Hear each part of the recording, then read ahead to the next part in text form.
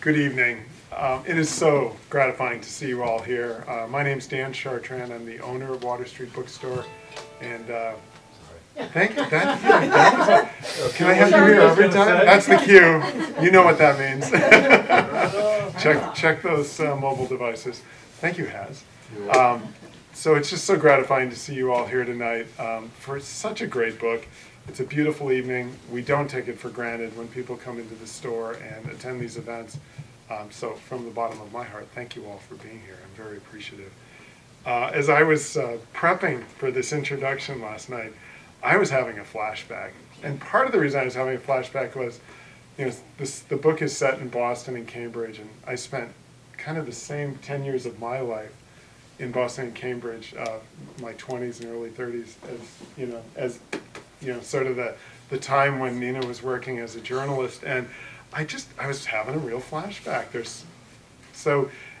And then I thought about, well, I was working in an office in the 80s and early 90s, and I decided I needed to get out of that office and do this, be here, doing more physical work, but also more interacting with community, face to face. And I think, as I was flipping through your book and reading passages, that really caught me, was that you went from something where you were in an office and maybe kind of locked into a screen to going out into the world and working with, and I love how they put this on the jacket copy.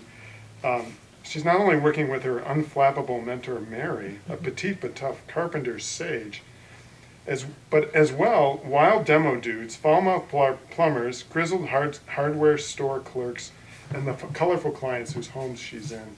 It reminded me a lot of the idea of what I had in mind for this bookstore when I opened it. I wanted all those folks in here. So congratulations, you found your community. That's true, that's true. And it's so nice to welcome you to our community here at the bookstore, Nina. Oh, yeah. Thank you for taking the time to do this. Please join me in welcoming Nina. Thank you very much. It's great to be here. My mom actually grew up in Exeter, although I have spent no time here. So it's neat to be sort of, I don't know, in this town, which I have some connection to, but don't know well. So for the past few weeks, I've been sort of doing book-related stuff, and just this past week, returned to the carpentry, feeling kind of soft-muscled and rusty. And so we were framing a wall, pretty basic, actually like really the most sort of basic stuff you can do. And, I was chopping boards and, shooting the framing gun, and get to the end of the wall and realize that the first piece that I put up, the top plate, which everything sort of hinges on, was off by 2.5 inches, and was just like, oh no, and sat there swearing for about 5 minutes. And my boss Mary came over with the cat's paw, which is sort of a very kind of simple and efficient tool for kind of pulling out these giant nails. I was just like, oh my God, this sucks. And pulled out a few, and sort of, it had a little give. And I was like, oh my gosh, great. Mary, can I try with a sledgehammer to see if it moves a little? And she said, go ahead, try with a sledgehammer, So I took the sledgehammer, and it went 2 taps, and it was exactly where it should be. So it was a triumph. And it also made me realize, sort of like, I've been talking a lot, and sort of had those sort of cringy moments of saying like, oh God, I said the dumbest thing. And also with the book, like there isn't that kind of like, oh, let me go back and take the sledgehammer to it and kind of make it right. All of this is kind of now set in stone. All the things that I'm sort of saying can't be kind of unsaid. So it's been a relief to be back to the carpentry work in combination with this stuff. Quick background. I used to work as a journalist. 6 years ago, I got a job as a carpenter with really no experience. I worked at a place called the Boston Phoenix, which was an alternative news weekly and a great place to work. It was the first job I had out of college, and it was just a bunch of brainy, curious, funny weirdos that I got to go to work with every day. Really incredible. As my job evolved, I became one of the web editors, and so it required just sort of sitting at a screen and clicking and scrolling, and it just like, dulled my brain to the max, and it took about a year to kind of summon up the courage to leave, and finally I did. And sort of this is the story of that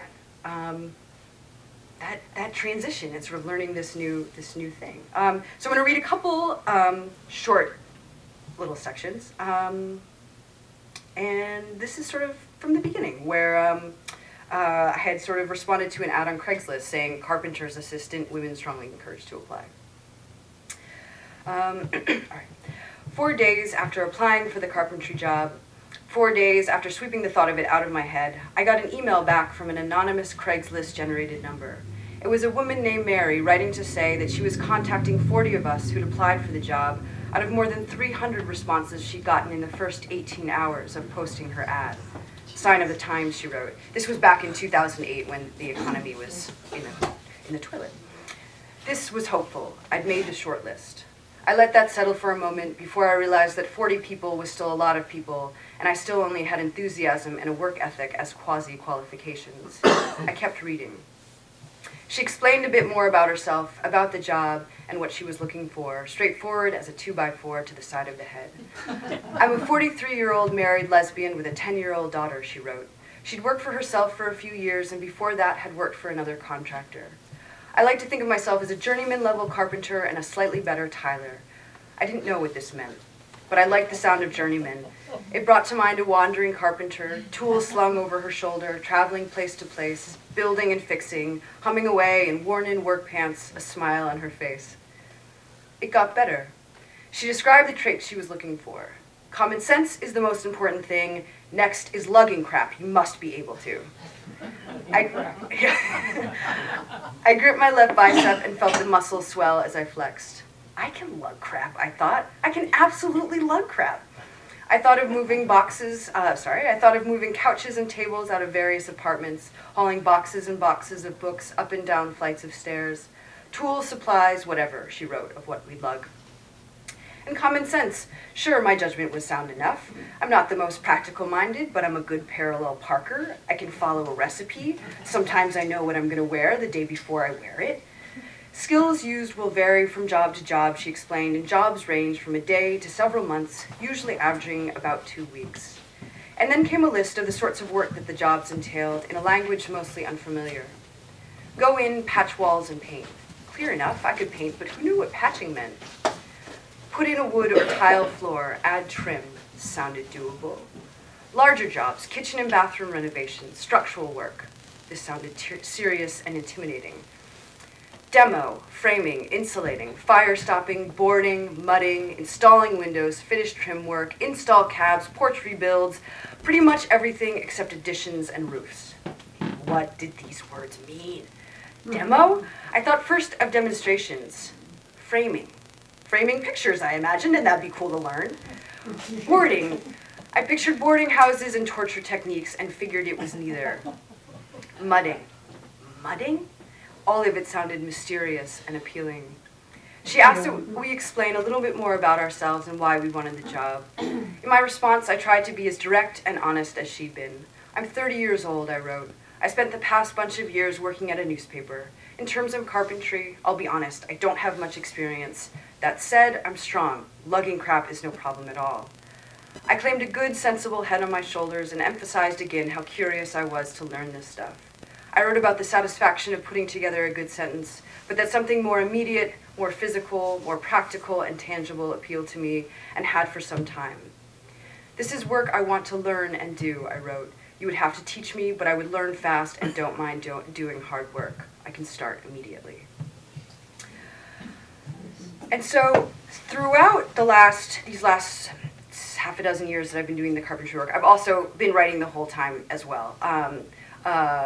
For the first 3 years that I was doing it, sort of mostly freelance stuff, continuing to write about books and doing features and stuff for various magazines and newspapers, and then sort of 3 years into it, starting this project.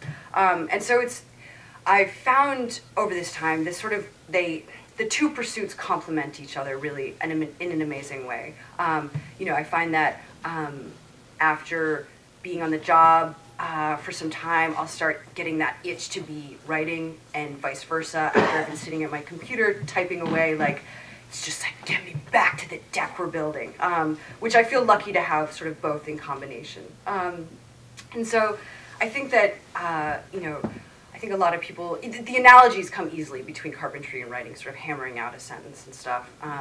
But what appeals to me, I think, is also how different they are. And this short section is a little bit about the similarities and differences between the two.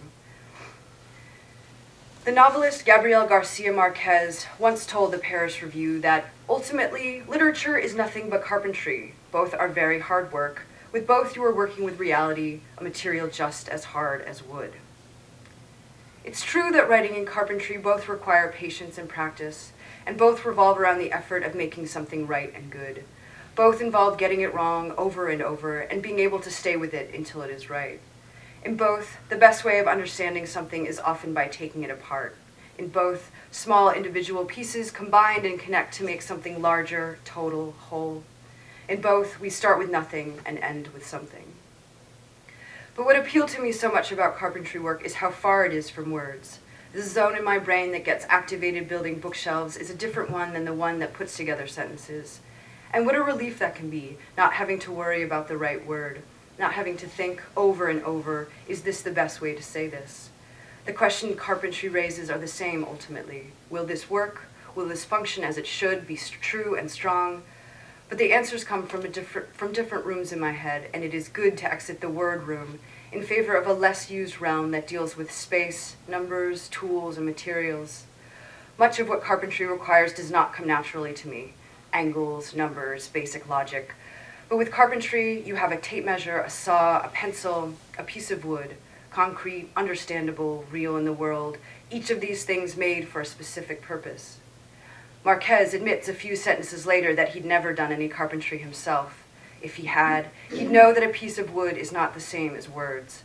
A wall is real. A piece of baseboard that hides the gap between the wall and the floor, that's real too. There's a sense of completion with carpentry that doesn't exist with writing. Words are ghosty and mutable. A measurement, a cut, sawdust in my lungs, and the piece of wood slides in to fit tight with a few taps of the hammer. It's the opposite of abstract. Measure, measure, mark, cut, nail in.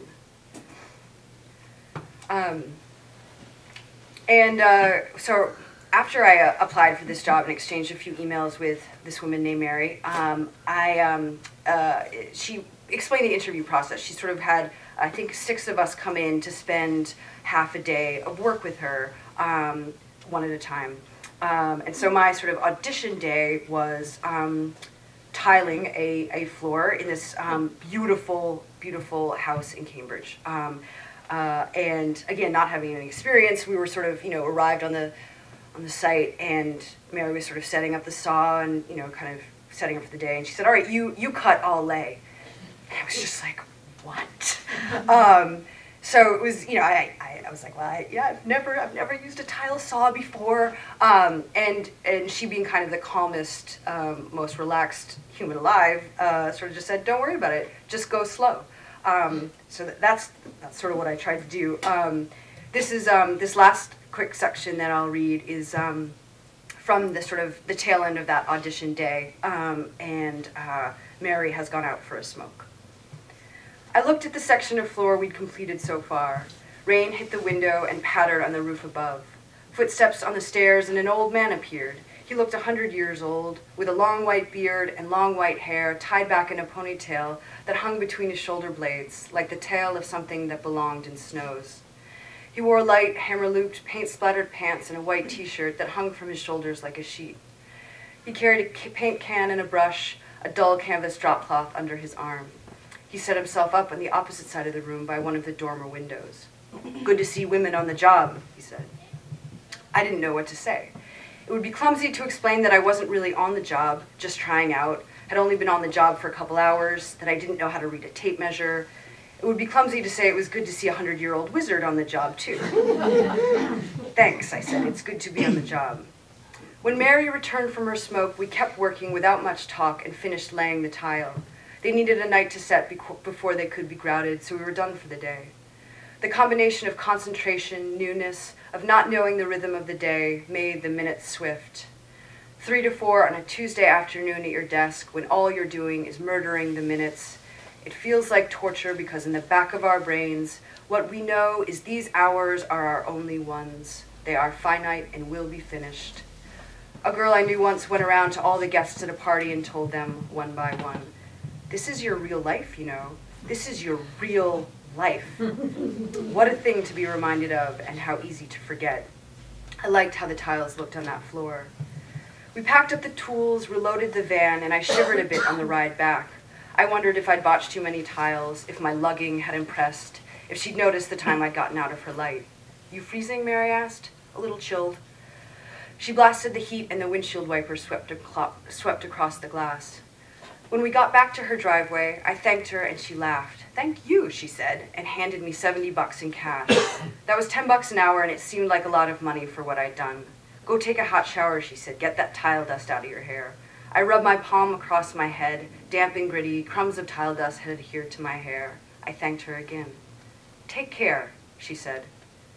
These were final parting words. Words you say to someone you don't know and won't see again. I headed home cold and low, a fatigue in my bones from standing all day, and a recognition in those two words that she would hire someone else. Take care. I went to bed early, and all the bad thoughts returned as the wind picked up and the rain lashed. Regret, work, money, health insurance, loneliness, missed trains, and empty calendars. The next morning, gray but no rain, Mary called. She told me the job was mine if I wanted it. I told her that I did.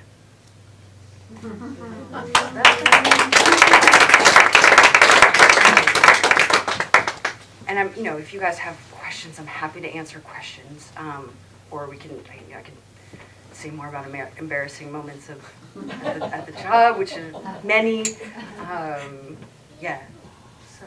Let's give more embarrassing moments. More embarrassing moments. All right, so this summer we were building this beautiful deck. It's by far, it's been my favorite project that we've done. 800 square foot, made out of black locust, designed by this architect, giant. It was for a Mass Audubon property, so sort of this sort of state park type sanctuary, nature sanctuary. And it was just, working in this beautiful environment outside. The weather was great. Everything was great. Because it was so huge and we were sort of on a deadline, it required a lot of screws to be put in to get every board down. And so the Mass Audubon folks asked a couple volunteers to come in to help us put screws in. So we show up to work, and it's like 3 or 4 men, probably, I don't know, in their 60s, and I think they were a little kind of surprised to see two women. I think being a little baffled, they screwed up a lot. They were missing the joist and stripping screws, and it was sort of a lot of mistakes were being made. And I was just kind of like, it was, I'd been working for weeks. I was very on and like feeling very confident. And and so at the end of the day, there was one section we hadn't sort of finished, and an 8-foot drop below to the ground. And I was talking and gesticulating and took a step backwards right into the place we hadn't put any boards. And my boss, Mary, took this kind of flying leap towards me, which was sort of half shove, half catching, and kind of pushed me so that I didn't fall into the hole. And so stood up, kind of like made sure I was, everything was in one piece. And I could tell that the guys were concerned. They were also, I think, a little bit relieved. Like I had just undone any bit of cred that I'd sort of earned all day. And it was one of those things that like I would just sort of like, for the next couple of weeks would just cringe, falling asleep would just be like, oh God, I can't believe it. So that stands out as a very kind of embarrassing, crucially embarrassing moment. But otherwise a fantastic project.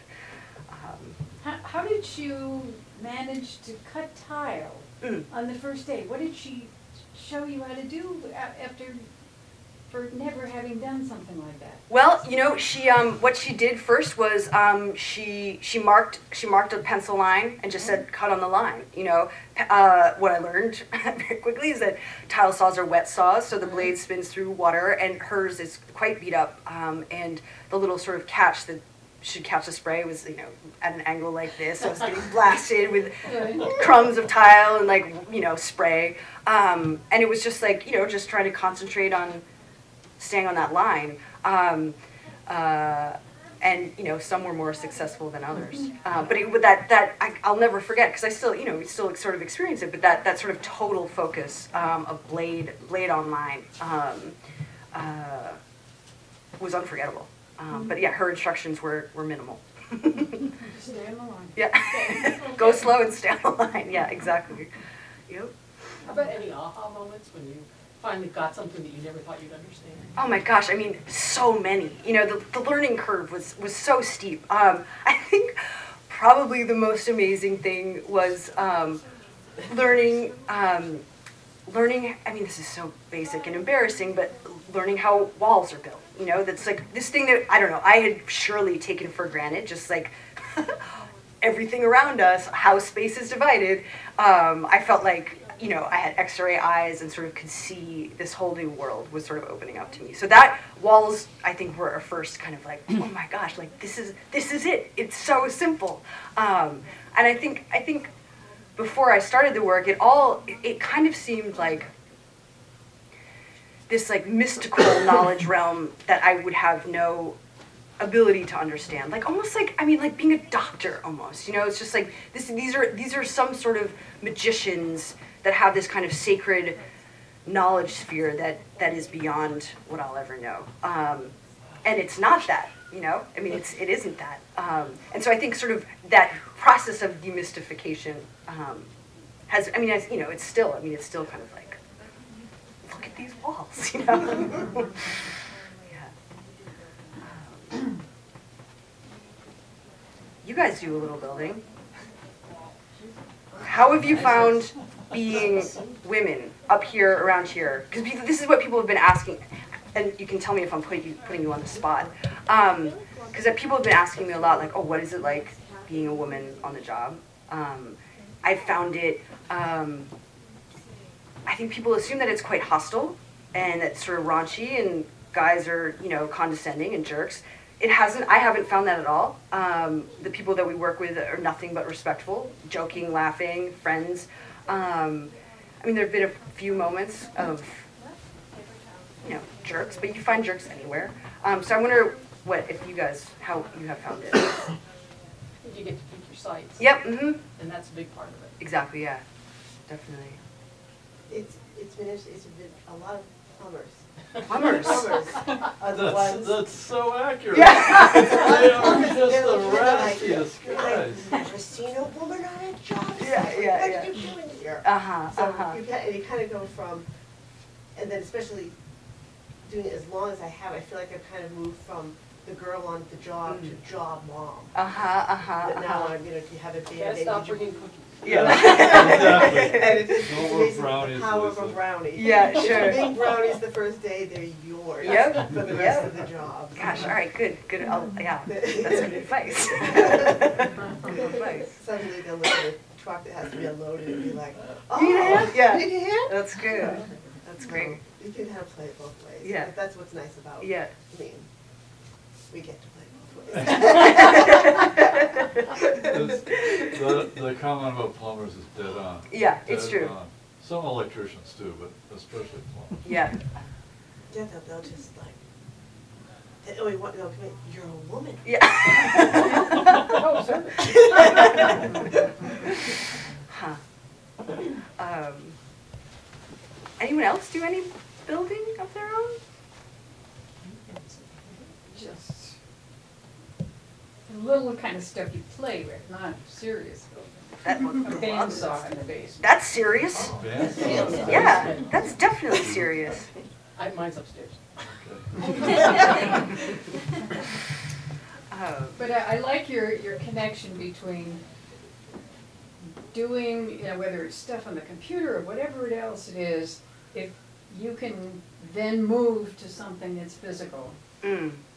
working with wood or digging holes in the garden, whatever it is. Yes. If you can transfer to something that uses a totally different part of your brain, it's like somebody opened the windows and let the air in. It's just, Totally. you know, you get to a point where you say, you know what, I have to put this garbage of my life down. Yep. I did some political stuff. I'm gonna put that away, Mhm. because that's clearly getting me nowhere. And I think I will go, you know, sand some wood, or, Yep. or Yep. you know, rip out some things in the garden or do something. But there is just a nice balance that happens when you have that option. It's I mean, even the blizzard, I have to tell you, I shoveling. like snow, but Yeah. going out and shoveling was like, oh, I don't know, that's great. Yeah. Yes. You know, it was really kind of a nice release. Yep, I guess absolutely. that's what it is, it's a nice release. Yeah, and it's funny, you know, for me, I find that after a day of writing, you know, I'll kind of like come out of whatever hole I've been in and just am kind of like pinched and kind of like distracted and sour of mood, and coming back after a day of deck building or whatever, it's just like up and optimistic and tired and hungry, but like really sort of much more open. And it does feel like, I don't know, sort of being able to step away and sort of put your brain into your hands, I think can kind of benefit whatever else you're going to be doing, sort of exactly what you're saying, can kind of allow some space for this sort of, the word work to take place even when you're not kind of grinding away at it in the moment. But yeah, shoveling is a great example. Anything where it's just like, I mean, yeah, that kind of physical mindlessness, or the sort of much more focused kind of detail-oriented stuff. Yes. Do your good friends or your family get it? And if they do, how did you help them get it? Or how do you go about addressing that? Good question. You know, I mean, so both my parents, my dad carves decoys and has all my life. And so our basement, we also had a bandsaw and many other saws and many different types of hand tools, and I didn't give a crap about it, you know, like I just was like, oh, those are these things downstairs, I don't care. Like he would go down there with a block of wood, and some days later it would be a duck, you know, it's just like, all right, who cares? And my mom is a knitter and knits all the time, beautiful sweaters and blankets, whatever. And I think that being sort of, I was raised by people who use their hands, and I think I was totally unaware of it at the time, but I think it did kind of soak into me. So in terms of people's reactions, my mom got it, I think, immediately. I think my dad was a little bit more skeptical. I think that he found it a little difficult to explain it to his friends, and I think would have preferred me to go off and get a But a how master's. about your friends at the Phoenix? Oh, my pals at the Phoenix, yeah. I think, you know, again, for the most part, supportive and excited. Certainly, some people kind of, you know, like, oh, how charming, you know, this sort of like, right. you know, like, That's a good lark. for you. A lark, exactly. Yeah. And I was really sensitive to that, because I mean, at first, you know, I was just like, what am I doing? Who am I now, you know? And it, I don't know what the definition of a lark is, but it's been 6 years now. I feel like that's gone beyond larkdom. Yeah. But I myself was sensitive to that idea of, I don't know, I mean, in part because, I don't know, some years ago, particularly around that time, there were books coming out about sort of people stepping away from their normal lives and doing, you know, it's like, oh, my year without shoes, you know, or whatever it was. And like, I definitely didn't want to kind of fall into that kind of gimmicky, I don't know, project. And so it was, I think, while I was still unsure of it all, certainly felt people's unsureness reflected back at me, you know, because I think people say, oh, what are you doing now? And I'd sort of say, well, I used to be a journalist and I did all this stuff, and now I'm working as a carpenter, you know, like, question mark, who knows? And so it's taken some years to sort of be able to have the confidence to say, like, this is what I'm up to, you know. And I'll say too, like, you know, I've been writing professionally almost, you know, I mean, since graduating from college, and have now this book, and still feel like I have to convince myself to like have the courage to say like I'm a writer, you know, and it's the same with carpentry. Like I don't know yet what at what point do you kind of earn it, you know? At what point are you allowed to say like I'm a carpenter, you know? And I feel it exactly the same with both, you know, this sort of like, oh, am I allowed to say this? I don't know. And it certainly requires on both counts kind of just like courage. But most people have been cool. Definitely some like, good for you, you know. Yeah.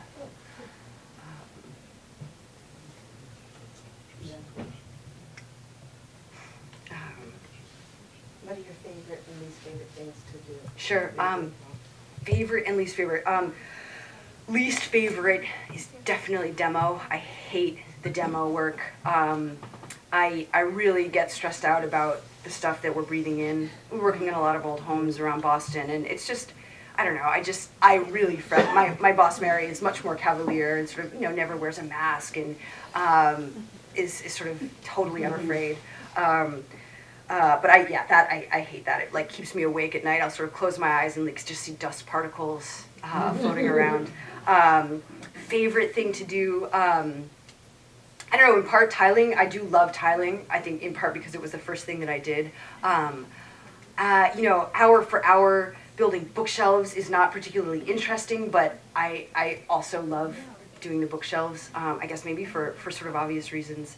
I was saying earlier, I've been sort of teaching myself how to make tables, and I feel like I always sound a little bit kind of fruity and ridiculous, but I think, I don't know, I sort of realized in making these kind of big sort of dining room tables,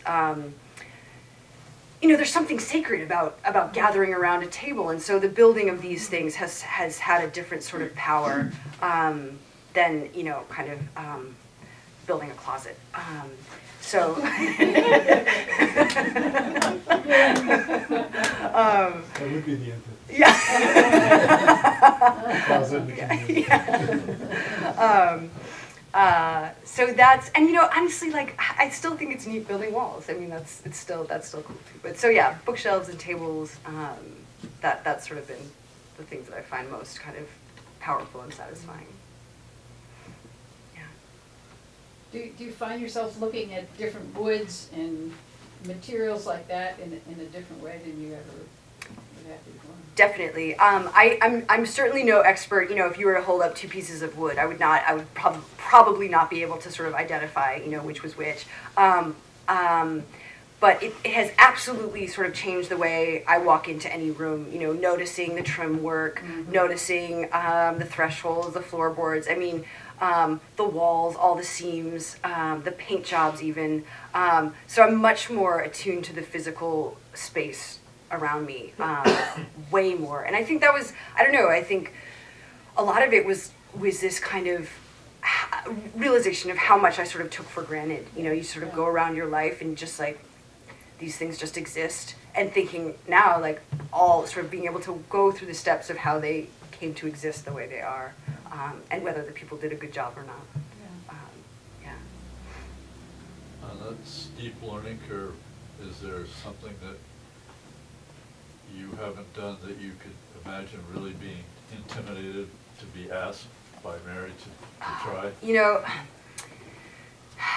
we haven't done a ton of crown molding. Yeah. Good answer. Yeah.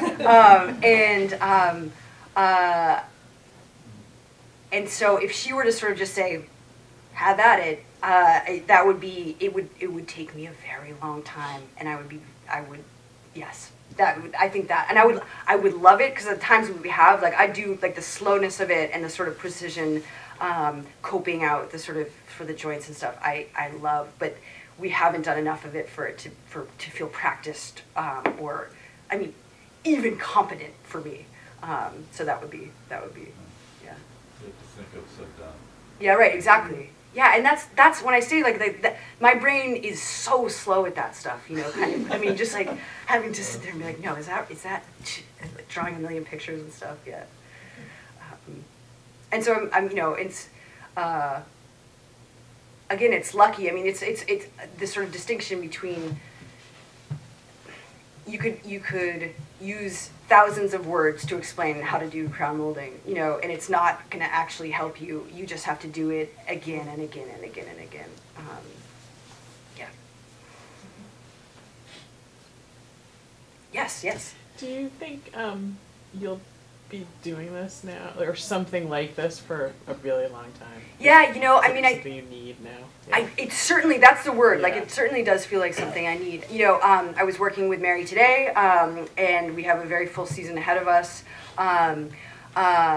And, you know, I know that, like, you know, whether I'm getting paid to go into people's homes to do this kind of renovation stuff, or doing stuff for myself, and sort of kind of shifting more towards the, I don't know, more of these tables and stuff, and learning more about that. It's stuff I'm going to be doing for the rest of my life, for sure. Pretty cool. Aren't you glad that you did that, took that? Yeah, and you turn? know, Yeah. it was, yeah, it was, I mean, it was terrifying, you know, because I left my job not knowing what I was going to do, and it was 2008, you know, there were no jobs, and so there was a lot of, like, I mean, really just fear. I was really scared, and it was 6 months or so, maybe a little bit longer, before I saw this kind of miracle ad on Craigslist, and even after starting, it was still scary, you know, it still felt very unreal, sort of about what I was saying before, like, this is actually my life now. How is this? How could this be? And you know, the rhythm of our year usually is such that from right around Thanksgiving, a little before Thanksgiving, past the New Year, things both by choice and because people don't want us sort of in their homes disrupting their lives, like work quiets way down, the carpentry work, and sometimes the winter lasts longer, you know, than that, and you know. Sort of having to, I mean, it's a hustle, so it's kind of like, all right, now I've got to make some money with writing, and sort of filling in the sort of financial gaps that way. So it's, you know, it's a challenge, but again, like, feeling so lucky to have the two in combination. And Mary is also someone, my boss Mary is also someone who's extremely wonderful about, you know, if I say, like, all right, you know, I've got to do an interview, I'll be there at like 10:30 this morning instead of 8, you know, totally fine. You know, it's like she's very accommodating in that way. I think in part to make up for the fact that, like, there will be months without work, and sort of keeping those relationships going. That was a long answer to your. Oh, that's great. Yeah.